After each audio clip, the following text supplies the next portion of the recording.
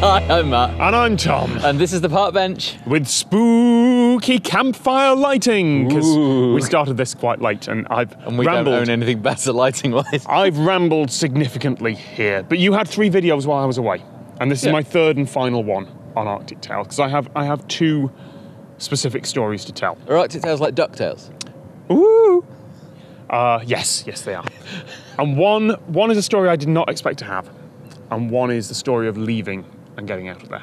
Okay. Because I think I've covered everything, but there are 2 things. And one is a video that I thought was going to be on my main channel, and isn't, because I didn't actually learn anything. In the 5 minutes of that video, no one actually learns anything. But it is just me going, "Oh my god, I can't believe I'm doing this." Right. Which is not a good main channel video. Like, it's impressive, but it's not a thing. So let's start. I'm not going to get to 20 minutes on this, but just in case. There was a charity auction. One of the last nights of the voyage, and it being a passenger list mostly of old retired rich people who have spent $25,000 each to be on this, I do not have much of a chance of winning anything in this charity auction. And mostly, it's 10 items, and mostly it's physical things.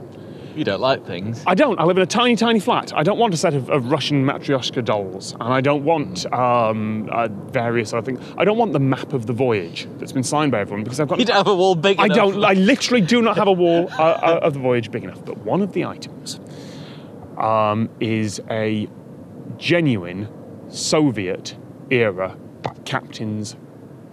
Mosquito. Okay, sorry, I thought it was saluting. Soviet-era captain's hat, one that has actually seen service. Ooh. Yeah. And it comes with something. It comes with the ability to helm the icebreaker for 5 minutes. Hello. Hello. Okay. Sorry, Helmo. Nice. This is obviously not going to happen for me, because there are a lot of people here, and everyone is obviously going to get excited about the prospect of driving a 24,000 horsepower ship for 5 minutes. Yeah. Through what were fairly rough seas. We had calm water almost all the time. We got a bit of rocking. Icebreakers are nicknamed polar rollers, because they've got a really shallow hull, because you know how they break ice. They go. Yeah. I mean, either they just push it out the way, which they do a lot, but if they can't push it out the way, they ride up and crack the ice and then go back for another go. And you'll see some of the footage I've got. It's spectacular. When we only went through ice a couple of times, but when we did, it's got a 5-inch thick steel hull or something like that. We're basically we're just crushing it. You showed me one clip of that. Yeah. You did it with my Osmo camera, which has been on an adventure. Yeah, it has. Thank you for loaning me the Osmo. So the first night, I woke up thinking, we've fallen off a cliff. We haven't. It was a minor wave. Okay. But that last night and that last day, we were in moderate seas, maybe 6-foot waves, which isn't much in the ocean, but to an icebreaker means you're rocking quite a bit. Okay. So there was the opportunity to steer this icebreaker for 5 minutes in fairly rough seas. Okay, well, yeah. What I'm going to do, because it's a charity auction, is I'm going to bid it up. I'm going to bid no more than I can reasonably afford for something like that, if it's for charity. And I figure I'm going to put an absolute limit of $500 on this, which is a lot, don't get me wrong. It's a lot of money. But I also haven't spent anything for the last 2.5 weeks, because I've been on an icebreaker and everything's been covered. So I figure that's the money I'd have spent on on going out, on meeting friends and everything, and a bit more besides, but sorry, it's worth it for this. Okay, auction item starts. Now, they've made a couple of errors in this charity auction. No one is drunk yet. Easy way to make money. Yep, and they've not put this item last. It is the second item out of 10. The voyage map is always the last one, but I assume this will be the penultimate one. It's not, it's the second. So Dutch, one of the expedition team, who is a great auctioneer, starts the bidding at $100. And Danny, I think, who was in front of me, goes, yeah, I'll do 100. I think, right, you know what, I just put my hand up and say, 300. And there is, I kid you not, an actual...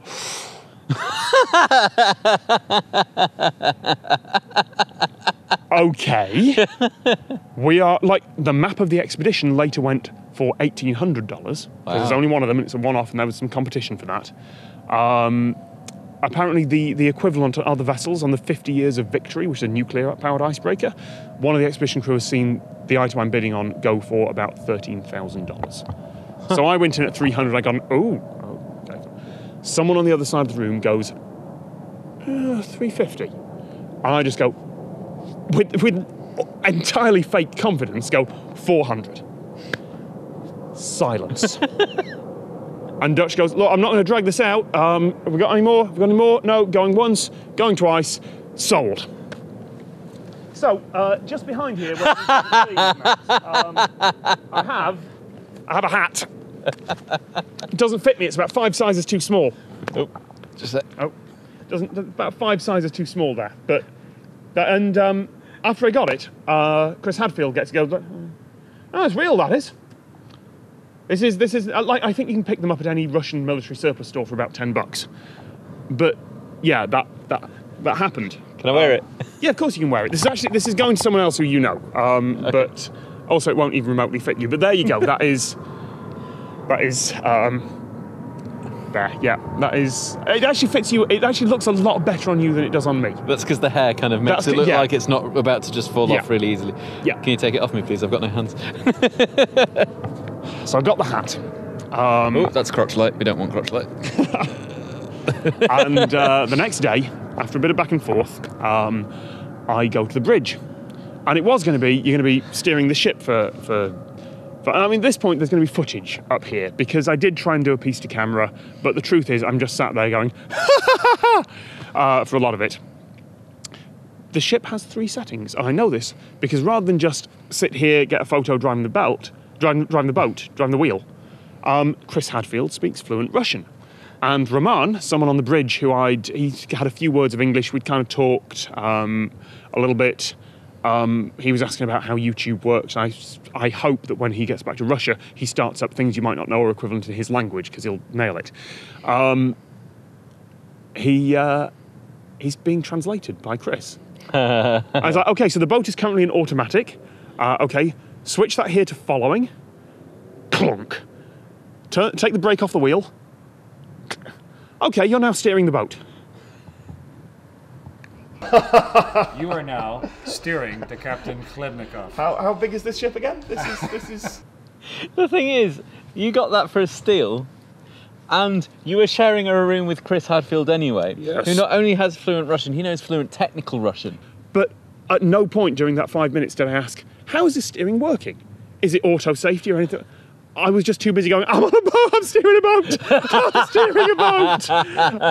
So it's not a great video, that, but you've now seen the clips of it. They did not put it in full manual mode, which is essentially direct control of the ship's rudder, because You'd break it. Because I'd break the icebreaker.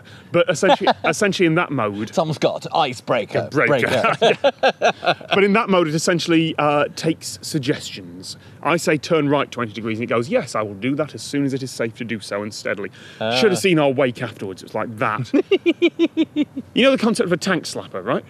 When you're in a motorbike and you get a wobble on, and your feet keep in the tank as you do that. That in an icebreaker. No, too far to the right. Okay, fine. Overcompensating. No, too far to the left. No, too far. Okay, we're in automatic mode again. That was 5 minutes. We're good. We are good. Which is funny, as someone who's only started driving cars recently, you're suddenly given an icebreaker. Yeah, suddenly given an icebreaker. That was helmsman, not captain. In no way captain. I was not deciding where we were going. I was helmsman. This was on the back of seeing the polar bear the previous day. Sorry, ding and now ding. Yep. This was on the back of seeing the glacier and being on that round. This was the end of the voyage, and it was the most improbable 24 hours of the whole voyage. So yes, that hat is going off to a friend of mine that I know it will fit. And who I also know will make something out of it or with it rather than just hanging it up somewhere. So the last thing, because that was the last day of the voyage, we're all kind of having this weird moment of, well, that's it, that's over. This is the last time we're picking from 3 options for lunch courses and things like that. Like, we've got used to it. This is saying this is saying goodbye to the crew that we've come to be friends with. Because there were some folks who were very much, well, we are passengers, and among the wider population of the ship, we are passengers and they are crew, and the two do not mix. And that was meant to be the formal rule, but at the same time, by this point, Danny was going to the birthday parties of the Russian crew. We got to know the bartender. We got to know everyone.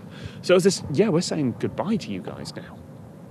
And then we get to Resolute, which is our landing point, and it's the Hell of a name for an end.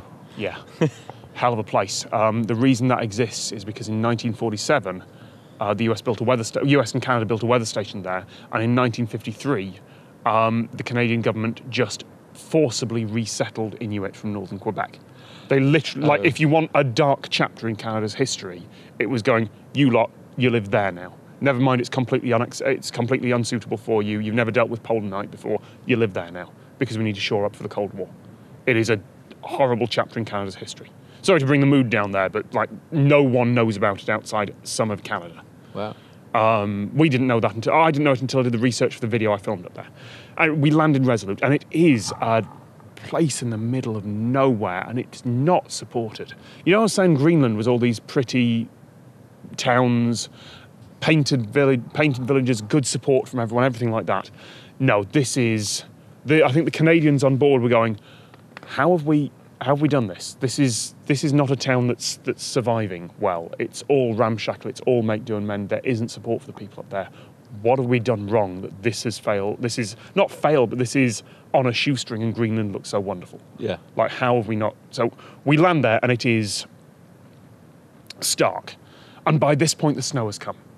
We started in. If you look at the videos, the ones it's summer. The ones I did early. Brown Mountains. Right. That kind of desolation. And then halfway through the voyage, winter arrives and it snows. I never considered that. Yeah. Having thought what it was like when we went to Svalbard, it wasn't that snowy. No, it wasn't.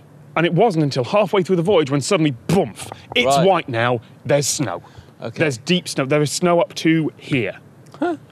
And we landed Resolute, bump, bump, bump, past icebergs, just about get off the boat without getting soaked, get into a bus. We have to stay at South Camp for a while because there was a rumour there was a polar bear in the area. And eventually we get let out to look around the town. And then we get to Resolute Airport, which is just an airstrip in the middle of nowhere. 737, I think it is, lands just. That would need to do like half fuel, no luggage, no nothing to be able to land like that, right? We had a 50-50 chance of that plane not getting there. Of the passengers who were coming in being stuck in Ottawa or in Iqaluit where it refuelled. And a 50-50 chance of us having to go back to the boat to stay another couple of nights until the fog lifted. It was that close. Huh. And I'd have missed my flight. It would have been travel insurance. It would have been a nightmare for everyone. It was that close. Shortly after we left, 20 centimetres of snow hit and fog moved in, and an hour later we wouldn't have got out of there. Huh.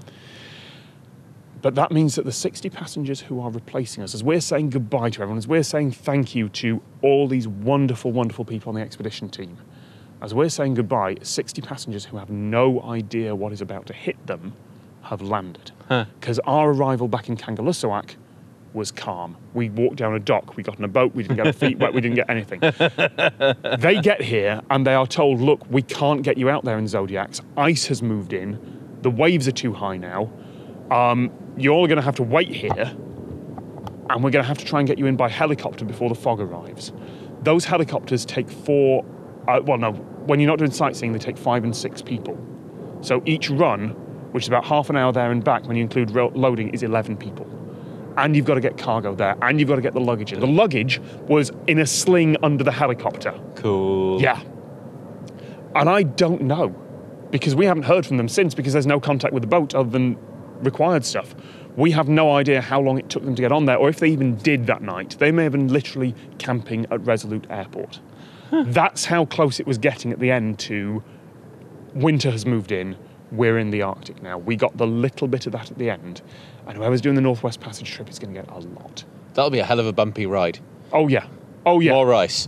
Yeah, absolutely all over the place. And the thing that put it all into context was the last thing we did before Resolute, which was the bay where Franklin's expedition for the Northwest Passage wintered. Oh. Franklin was an explorer who tried to find the then legendary Northwest Passage, tried to find a sea route through. And he took 92 men on a boat and they were never found again. They were lost somewhere in the Arctic, all perished. Their remains, ruins of the camp, remains of the bodies, were found decades later. And we found the place where they wintered. And it's a regular stop on expeditions like this because it's a national park site, it's a historic registry. There are 4 grave markers there of the people who died that winter. Or just before, but it's the markers. And it's this secluded bay that had just changed to winter. Like the snow had fallen a few days earlier, and we're in there, and there's suddenly this snow, and it was this moment of, well, I'm in modern clothing. I am warm. I've got the same parka I bought for Norway, the Lillehammer trip. Same one that on, thermal layers under it, proper thermals on, proper muck boots. I'm warm. And shortly after this, I get to go back to the ship and have the final dinner. And, you know, you've already dinged me a couple of times for it, but we're going to go back, we're going to get a choice of dinner. Like, would you like dessert? Sure. Would you like cheese and biscuits? Yeah, they're there as well. Which of the 4 wine selections would you like for tonight? Like, it's that level. And meanwhile, here are the graves of 4 people who had to winter in this bay because they were ice-locked and couldn't go any further, and would keep going, and would eventually perish. And if you want a sign of what is changing, not just with us, because we had this kind of, okay, this is dark, this is bleak, but when they were doing that, the Northwest Passage was legendary. They wouldn't have found it. It was ice-locked. Yeah. And now there's a cruise ship going through. There's our expedition going through. The other way is the Crystal Serenity. It's an 8,000-person cruise ship it's a several thousand people cruise ship with 3 restaurants and a casino. Yeah. Or 8 restaurants. The numbers I don't know. It's got a casino. It's a big thing with crazy shit. It's one that goes to the Caribbean. And that's going through the Northwest Passage now. And if you want the kind of wrap-up video, that is my big wrap-up video in Resolute. And it's the last one. When you see that one on the main channel, you know that's the last one from the Arctic. This is changing. If we go up there in 10, 15 years in summer, there may be no ice. Winter will appear. We'll still get snow. It'll still be bleak and desolate, but it is changing up there. And we were lucky enough, we were privileged enough to be one of the people who have got to see that while it's still there. Like it's going.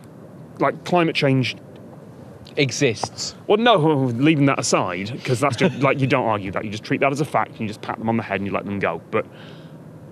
I've become a lot more blasé about just patting them on the head, because I'll say this in the Ilulissat video, if you don't believe the evidence by now, like every glacier was in retreat.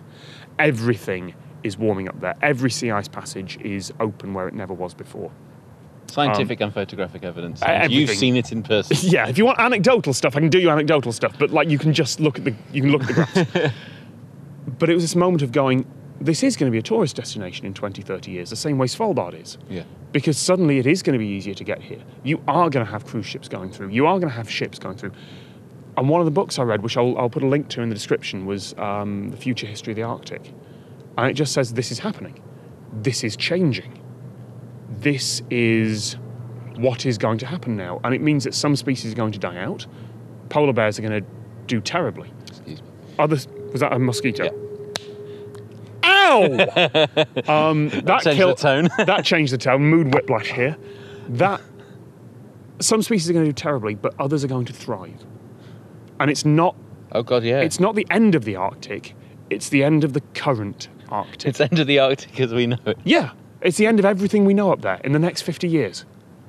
And that's going to happen. We can stop it being a complete disaster by, not continuing to chuck enormous amounts of carbon dioxide into the atmosphere. Says the person who just took a boat through there, and I'm aware quite how ironic that statement is. But it's going to be a tourist destination because the new Arctic is going to be open. And that's going to be a heck of a thing. It's the Arctic, Jim, but not as we know it. There you go, there's a monologue and a half. That's it. Monologues. That's a 1 hour monologue. Oh my God, I'm sorry, Matt. I'm sorry. Yeah. That is an hour. But the thing is, Ben Brown has done 20 minutes a day of video.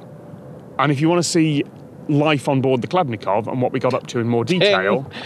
Yeah, okay. Yeah, ding me for that one. That's fair. Just if you want to see life on board the Klebnikov. Like, if you want to see if you want to see video beyond mine, if you want to see someone's experience there, he's really, really good at the experiential stuff. But that was my story. That was the ones that I can't put because I don't do vlogs. Because I've seen what Ben does. I can't do vlogs. I can't do that. We can't do that. We can't spend that much time. Yeah. But if you want to see that, go see him. But that was my stories of this. That's what I've spent the last 3 weeks doing. 5 weeks by the time you Look see in the description below this video and the 2 previous videos. Yep. That's where we will link to everything that he's talked about that needs a link. There's the 20 minutes. There's the 20 minutes. Yeah, always in the description. Timing. So, as you see this video, we're going to be somewhere else because we got some other stories to tell. If all goes well, if we don't get into some terrible trouble out there, we will see. And every time we mention a place, we have to point out that by the time you see it on the bench, we have left. We have left. But if all goes well, if it doesn't go well, the first words you hear in the next video will be, "It hasn't gone well."